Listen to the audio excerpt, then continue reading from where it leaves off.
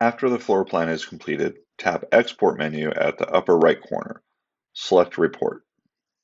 It generates a report preview with detailed measurement data, including interior and exterior areas, number of floors and rooms, wall areas, and so on.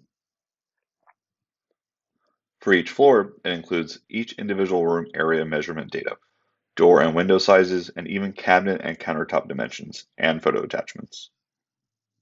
At the report preview, tap on Settings gear to configure what to show or hide in this measurement report, such as a plan diagram, room measurement, room details, and even photos.